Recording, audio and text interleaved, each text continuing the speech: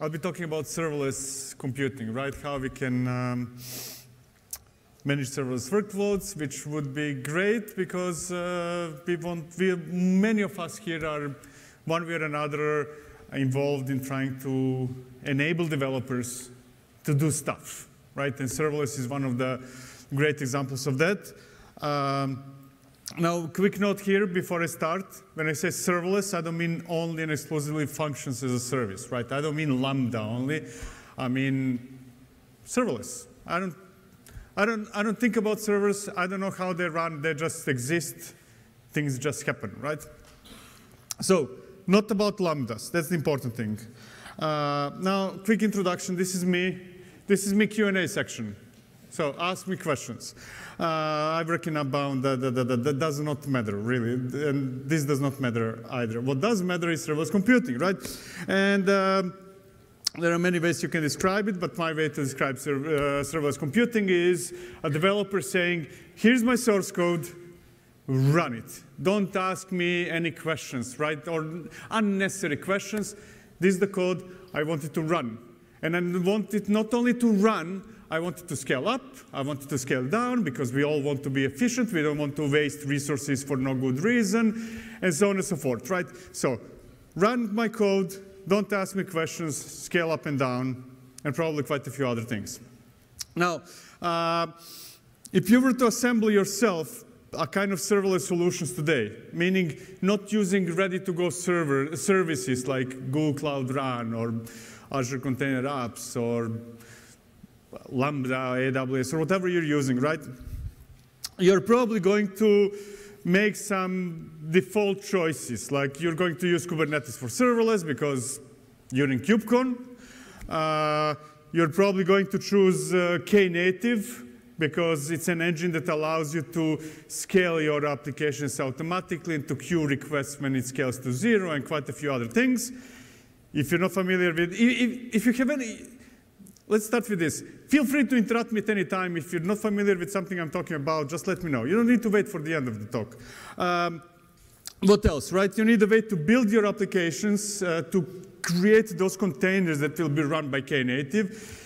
You're probably going to pick something like Canico or maybe Shipwright or something like that that works in that Kubernetes clusters, that takes that code, builds container images. You're going to try to figure out how your applications can communicate with each other and how they can communicate with other things like databases. You're probably going to pick Dapr. I think that you had at least one session about Dapr before, and so on and so forth, right? Now, since I'm too lazy, I'm not going to assemble all those tools. What I'm going to use today is something called Open Function. Any of you familiar with Open Function? No? Only a few? Anyways, think of Open Function as being a wrapper and some glue between projects I mentioned and quite a few others, right? It collects best-of-breed type of tools that collectively provide some kind of serverless functionality. And here is my definition using Open Function, right? It might look scary, like kind of more than 5 lines of YAML, but it's actually relatively simple considering what it does, right? Among important things there, I'm saying, OK, you see that image over there? There's an image. I want you to, and this is not, I'm not saying here I want you to run this image. I want you to build this image and run it based on my source code, right? Here are the image credentials, because you need to push that image to some registry, right? And you cannot do it without some credentials. We will later need to figure out how are we going to get those credentials, but I'm getting there. This is the build section that I'm saying, OK, so build, use builder.go, because this is now using buildpacks. There are many different ways you can configure it.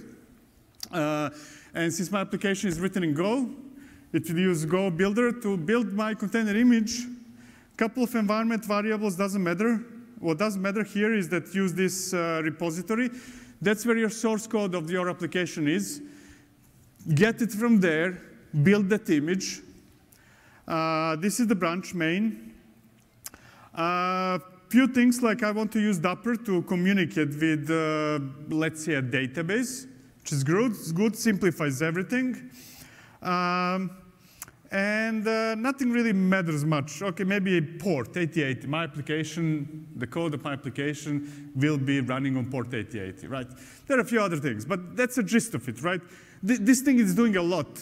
And those 30-something lines of YAML should be relatively straightforward for anybody, any person, no matter how experienced you are in those tools to define this, right? It's relatively easy, straightforward, considering what it does. Now, so that's kind of great. But then we have a couple of questions, right? Because here's the secret. Serverless still have servers, right? That's a very unfortunate name for that. So we need to figure out where will that application run, right? I need a place where it will run. I need a Kubernetes cluster in my case. But it's not only that. It's not only about having a Kubernetes cluster. That Kubernetes cluster needs to have stuff installed. It needs to have Knative. It needs to have Shipwright, so on and so forth. A bunch of things needs to be configured. Some secrets. You remember that push secret? I need to have secrets so that I know how do I push to a registry, right? How do I pull from a registry? How do I do this? How do I do that, right? So it's not just having a cluster. It's about having, let's say, serverless-ready cluster with everything that is required for that simple YAML to run somehow. And another thing that is important is that there is no such thing as stateless applications, right? Such a thing does not exist. A part of your application might be stateless, but states always exist somehow, somewhere. So we're probably going to need some form of a database or maybe file system, right? So we need to figure out how am I going to enable developers also to do that? How can they say, not only that I want to run this serverless application, I want it to connect to a database, and by the way, that database should be, let's say, Postgres or something, right? I want to make it easy for everybody. So instead of just focusing, now, again, I'm repeating, this is not using Google Cloud Run, right? This is us assembling serverless solution. And for us to have serverless solution, we need a way how to run serverless applications. We need a place where we are going to run serverless applications because there are servers. And we need some kind of database as a service because database is always there, one way or another, right? And to make it slightly more complicated, all of that needs to be somehow secure, right? At least a bit secure. Just a tiny bit of security. Anyway, so let's, by the way, I don't like speaking much of slides. I like showing things, so this will be more a demo than a talk, but you can ask me anything. Let's start talking about,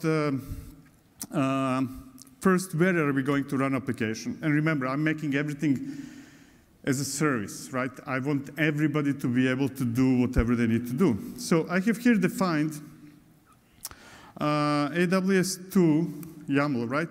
This is my definition of a Kubernetes cluster. And I'm now a developer, right? And everybody can write this.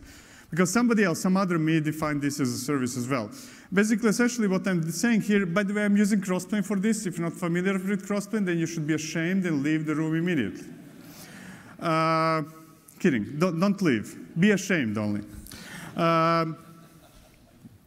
So what I'm saying here is that I created a new API interfacing my Kubernetes cluster, a new CRD, that is called cluster claim. Anybody can create cluster claim. And with labels that somebody can define, OK, where do you want that cluster? In this case, I want it in AWS. I want it to be EKS, right? I have implementations. We call it compositions. It could be in Azure, right? Or it could be in Google, or whatever I chose as an operator, the other me, to implement, right? Now, I need certain things in that cluster, or parameters of that cluster. I want it to be medium-sized because I don't know AWS. I don't know what's T2 something something, but I do know that it should be bigger than small and then smaller than big. I want to start with 3 nodes. I want to have those namespaces in that cluster. And now comes the important part. I want to specify which application should be automatically running that cluster, right? Without me doing additional this or that. And I need open function. That's what I showed you before. And I will need external secrets. Now, the external secrets are important because in that newly created cluster, I need some credentials. You remember that registry, right? I need somehow to push it. I need that secret automatically to be there. And so I want the cluster to use external secrets operator, or ESO. that essentially the short version of it is get something called registry out from AWS Secret Manager in this case, convert that into a Kubernetes secret in that cluster that does not yet exist, put it in this namespace, and it's going to be Docker config JSON because that's how you configure secret to be container image registry friendly. And that newly created cluster should get AWS credentials from the existing cluster, from the management cluster itself. Right now, if you look at the slides, I don't have much time, but you will see here all the magic, all the YAML. There is a repository that I used to define all that, what's happening behind the scenes. It's thousands of lines of YAML. I don't want to depress you that early in KubeCon. But you can check it afterwards, right? What does matter is that I defined what is behind that interface, right? All the subnets and VPCs and cluster and this or that. So what I'm going to do is, just a second, Okay. So what I'm going to do is create the cluster, kubectl -- namespace. Now, I'm right now looking at the management cluster. This is not where my application will be running. This is just a server from where we go and do stuff. I want to apply whatever is defined in this file, the file that I showed you. Boom. I injected it into management cluster as a custom resource, and I can do something like trace, cluster claim, cluster, the name is 2, namespace 18, there we go. And you can see that all the stuff that is required for that cluster to run both AWS resources and applications in that cluster and this or that. All that is happening right now. And it will be eventually done. Now, I don't have enough time. It takes approximately 20 minutes to create the AWS cluster itself. So I will skip this. Actually, I will delete what I just created. And the reason is very simple why I will delete, and the reason is this. I actually already created a cluster last night before I went out drinking. So the same thing here, but fully operational, except of open function, which is going insane for reasons I cannot explain, but imagine that that's not happening. Everything, my cluster is up and running, it's ready, it's waiting for me, brilliant, right? And I can prove it to you. I can do something like export. Oh. What's missing? No, it's here. Over there, that's not my problem. Just turn around. You can look at your display. I have no idea what's going on.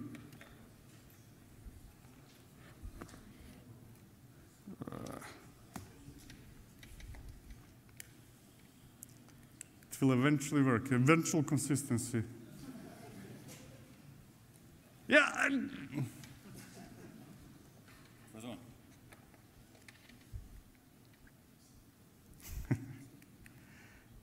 It wouldn't be the first time I explained without screen. Hey, there we go. Brilliant. Thank you. OK. So I'm going to point my kubectl to the newly created cluster, the one that I created before I went drinking. And if you take a look at Crossplane, the Crossplane system namespace, exactly, if you go get secrets, you will see that credentials for my AWS were automatically copied. I can communicate with my secrets manager, which is great. If I go and say kubectl get cluster secret stores, this is external secrets manager. It's already configured to communicate with my AWS secrets manager, which is also great. If I go to the production namespace, kubectl -- namespace production, get external secrets. And one external secret was created, 2 of them. Ignore the first one, that's a surprise for later. Push secret was created, and the secret was pulled from secret manager, and I can push secret, I can now push my application, stuff like that. I'm ready, right? I'm ready to deploy that open function manifest to this cluster. Almost, right? Another thing I need is a database, right? There is always a database somehow, somewhere. And I prepared another one. This is it's still Crossplane. There will be not Crossplane soon. This is following similar pattern. Hey, developers, whenever you want to create a database, you don't need to open Jira tickets because I hate Jira. I believe that Jira should disappear from the planet. Create something called SQL claim. It's easy. Define some parameters like, pull here, say which database you want. Postgres, easy, excellent. Define the version size, which databases you want inside of that PostgreSQL server. Secrets, this is important because this database will be managed from the management cluster, but I don't need the authentication there. I need it somewhere else. I need it in that newly created cluster. So move the secret over there to the management cluster, and finally, create the schema for my database, right? Everything in a simple manifest. By the way, for the schema, I'm using Atlas operator, cool tool as well. I'm using many tools today. Anyway, if I go back to the management cluster and I do kubectl apply, I don't have time. You know that I would show you that how to apply it and then say that I created the database last night as well. So I'm going to, Crossplane beta trace SQL claim, right? Imagine that I created that, applied that manifest right now. I did it last night, and you would get something like this. All the AWS resources and all the secrets moved around, and everything you need for the database ready for you as a developer. You would never look at this as if you're a developer, right? This is for ops people just to know what's happening behind the scenes. Now, to prove you that all that happened, I'm going to export, what am I, DB, PG user, there we go. I'm going to get the username and the password and the host from the secret that was generated after the database was created. I'm going to kubectl run. I'm going to run PSQL client in a container inside of my cluster, and I'm going to execute, no, actually, you know what? I'm too lazy. I'm going to copy the command here. There we go. Look at that. Going to connect to the database server from this container, and if I do L, you remember how I specified the schema and everything? And the databases, I specified my DB was created in that server. That's great. I didn't have to do anything. If I connect to that, there we go. If I connect to that database inside that Postgres, there we go. And if I do DT, you will see tables, comments and videos, 2 tables created. Those are the tables that are specified in the schema. Everything just works, right? Very easy for developers, very easy for if you want to shift left, if you're a platform engineer, whatever you are. So, okay, so now I'm ready, right? I have a cluster that people will pretend doesn't exist because I'm doing serverless, and I have a database that could have been created by anybody. And the only thing I need now is to deploy that function that I showed you at the very beginning. Function YAML. This is what you saw before, very easy. The image doesn't exist, right? I'm just giving it my code and nothing else. So I'm going to say kubectl. Which cluster am I now? Am I in production cluster? Probably not. Export kubeconfig. Going to switch to the new cluster just to be sure. Okay, kubectl -- namespace production. Apply whatever is defined in function.yaml, right? This is all you would do. Actually, you should get fired if you ever execute a command like this. You should literally be fired. If you're in my company, I would fire you, if they would allow me to fire people. You should be pushing it to Git, right? You should be doing GitOps, Argo CD, Flux, all the jazz, right? Don't interact with clusters directly. This is for demo purposes only. Don't do this at home. Kubectl namespace get functions, right? You will see now it's building. It's building the image because it fetched already the source code for my Git repository. I'm a developer again now. It is building my image. It will take probably a couple of more seconds, maybe a minute, something like this.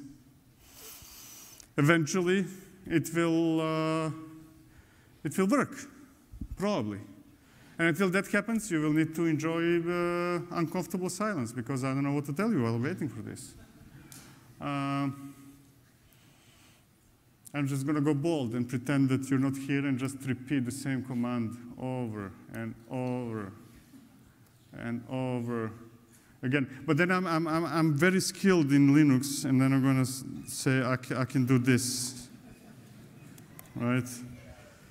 But then I run into a problem, then I cannot watch the screen now. I need to watch you, and I don't know what to say.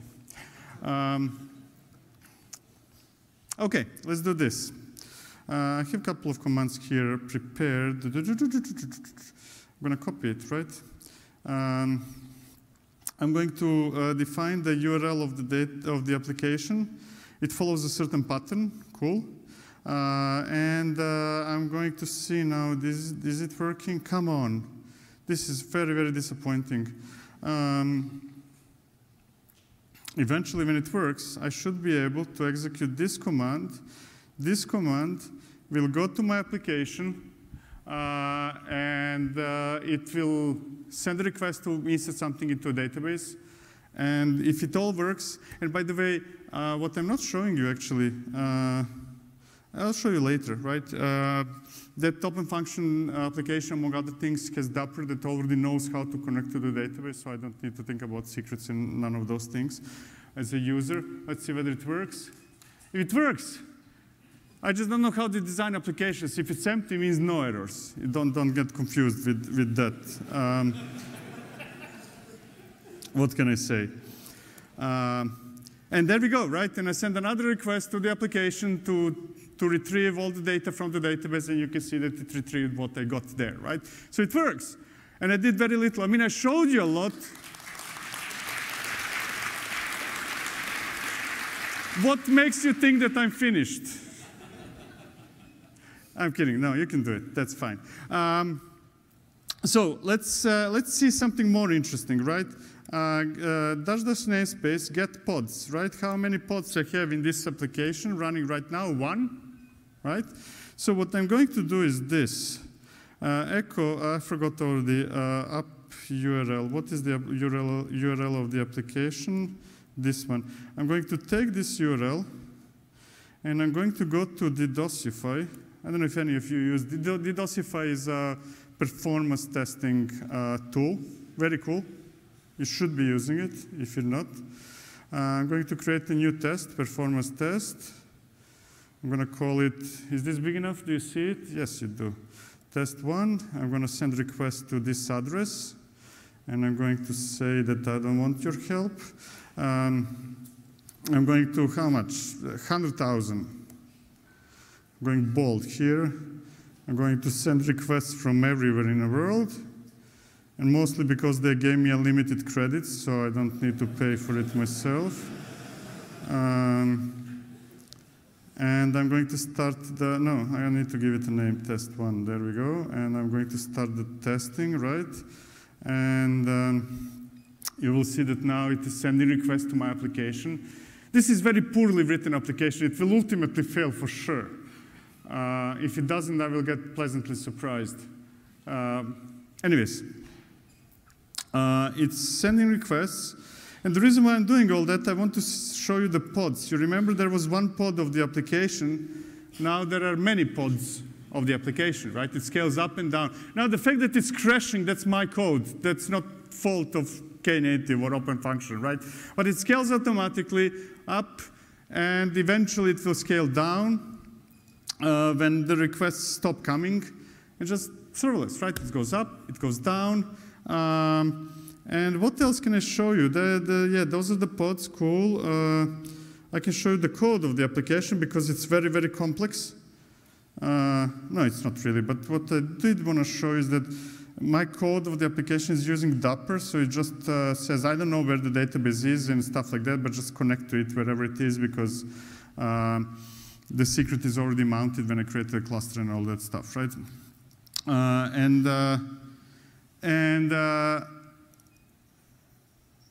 Now I'm finished.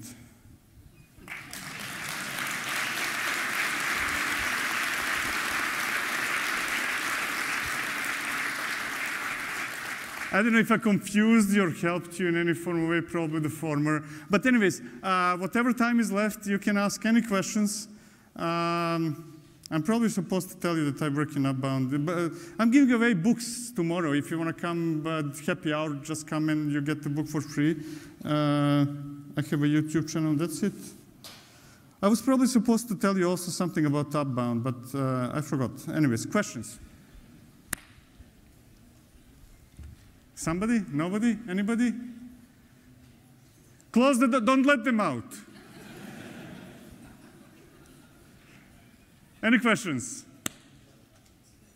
Who? You. Go. Which free containers are there in the pod? So there is an application, there is probably an STO, proxy, and the third one? There is application for sure. There is, I think that there are two containers, if I'm not mistaken, application and Dapr. Dapr attaches itself, and when application sends request to the database, it actually goes to the sidecar, and then Dapr figures out wherever that is, kind of magic type of stuff. Yes, please. So. Oh, when it starts with so, it never ends up well. I'm kidding. Go.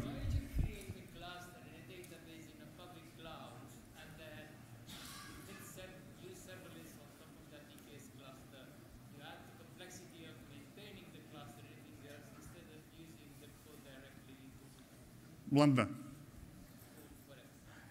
So there are reasons why you. So the question, just in case others, why did I do it myself instead of using service like Lambda or?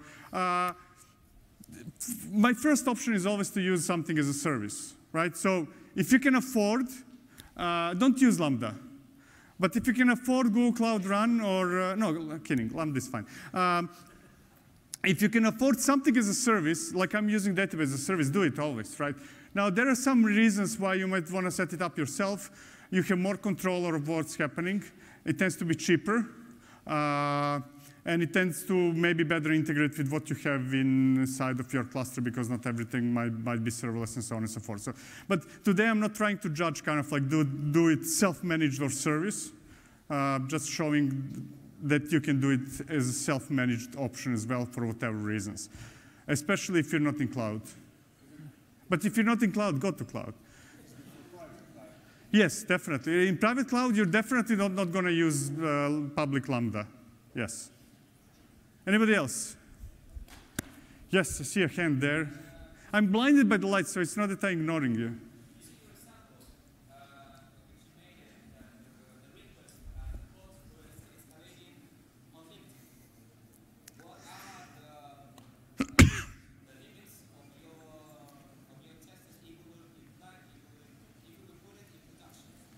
So the question is, and correct me if I'm wrong, what are the limits of scalability and so on and so forth of Knative? Basically, you can configure it yourself to begin with. By default, for example, it creates a replica for every 100 requests. Not immediately, but over a certain period of time. So you can configure that. You can configure quite a few other things. You can specify, like, never go below this number or never go above that. So you can say 50 replicas is my maximum. Don't go over that. So it's highly configurable, Knative itself. And then the limits are also on the hardware side, but probably your cluster, that's less of a limit because probably your cluster is coming out of scaling, at least if you're using cluster as a service. And that's important, right? Since unlike functions as a service, this is like containers as a service. So even if you need to wait for a minute until a new node is created for additional capacity, your existing pods can still probably handle that additional load for a while, so it should be quite fine. Anybody else? No, I'm not allowed to speak anymore. Thank you so much.